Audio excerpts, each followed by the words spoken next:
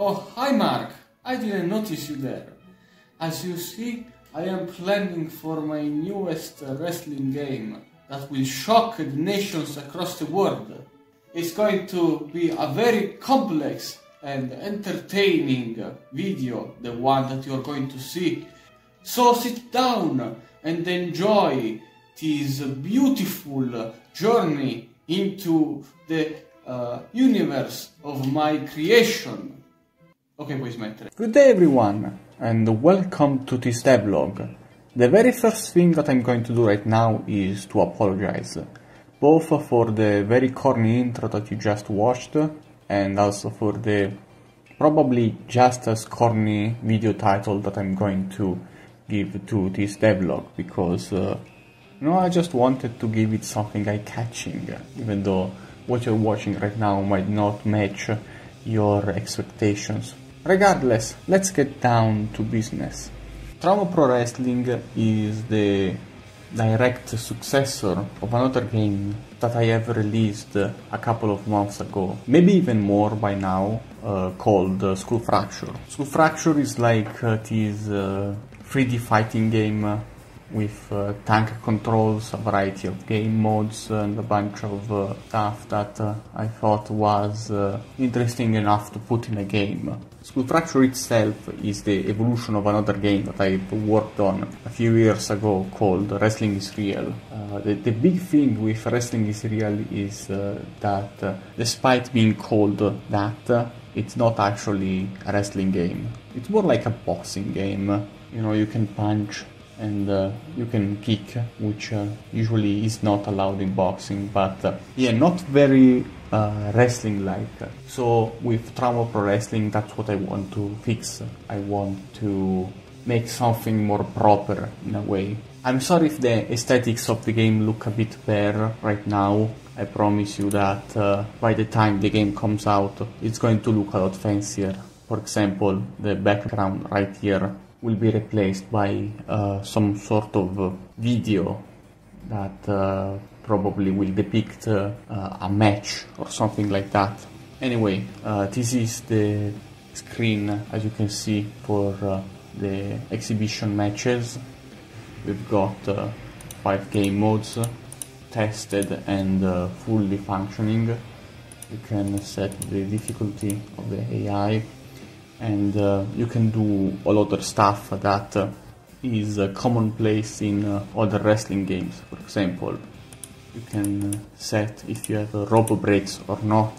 You can have cage matches. You can choose the size of the ring, or if the ropes are electrified or not. There is 6 unique arenas to choose from. 5 which have been created just for this game, and 1 that is imported from Skull Fracture, but with some modifications. Right now you can't read this, but there is a text in full white here asking you how many objects you want and at which frequency you want them to appear. These are like objects that will spawn in the middle of the ring that will grant you a bonus or a malus depending on where the arrow goes. See, arrow up bonus, arrow down malus. The game is going to feature 25 characters as opposed to the 21 which were present in Skull Fracture. The sprites for these characters haven't been drawn yet, but in the next devlog they probably will be there by that point. There is also a slot for a created character which isn't selectable right now because the character editor hasn't been finished yet. But again, by the next devlog you will probably see it. It's going to be an improved version from another game that I've made called 30 Days to be the Best, which has a gameplay similar to the one of Skull Fracture, but more RPG oriented and with a tinge of horror to it. The sprites are drawn by Toastbot, which is the artist, of course, who worked also on Skull Fracture. These are all imported from that game, and They look real fancy. I really like them. So if you want to support the artist, remember that there is a link in the description to her Instagram. Anyway, let's start a match so that I can illustrate all the game mechanics. Alright, as you can see, if you have any familiarity with Skull Fracture, you might notice that there is no tank controls anymore. The players are locked against each other and they will move left and right depending on you know, where you click the arrows or the controller buttons or whatever it is. And you may also notice the fact that there is a referee in this match, which will do exactly what you would expect him to do. Each action that was present in Skull Fracture has been given more animations to make the characters feel more lively. Oh, you can hit the referee, by the way, I didn't mention that. Of course, when you hit the referee, he is going to not be able to give you a free count for a while. New actions have been implemented. This one, which is it should look like a lariat, but it really doesn't actually. Punches are all connected to a single button now, as opposed to being, you know, to having separate ones for left and right, as it used to be in Skull Fracture.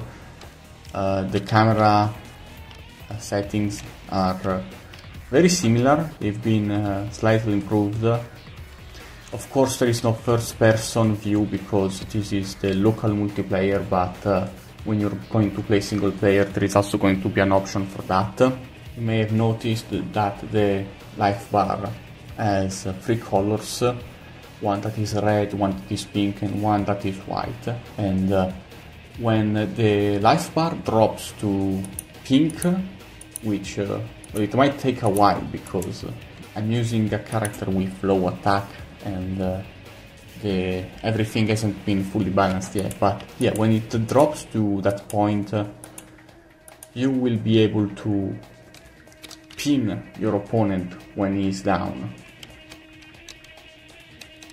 And when the life bar reaches the red part, that means that your pinning attempt will always be successful,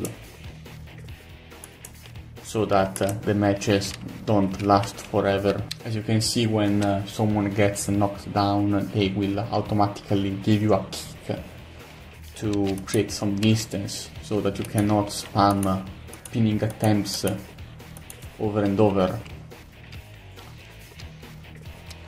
The match mode that I'm working with right now is the last man standing, which doesn't work like your traditional last man standing because the characters aren't scripted to stay down for that long.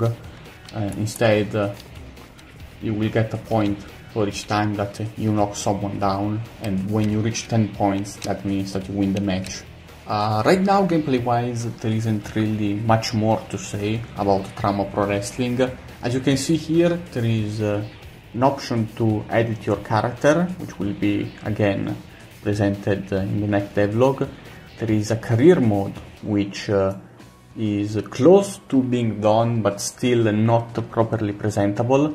And here is a booker mode, which will be... I don't know how WWE games do it right now. It's going to be something like a WWE Universe mode, I guess, where you can make the matches and see the results. It's going to be less of a sandbox thing and more of a managerial thing, where you have to keep track of all the budgets, all the contracts and stuff like that. It's very complex to code, so I hope that I have something presentable by the end of next month. Yeah, there isn't really much else to add right now. I hope you enjoyed the video and that the Trauma Pro Wrestling seems interesting to you. My next video will probably be a lot more interesting than the one that you're watching right now, so be sure to be on the lookout. And until then, ciao ciao!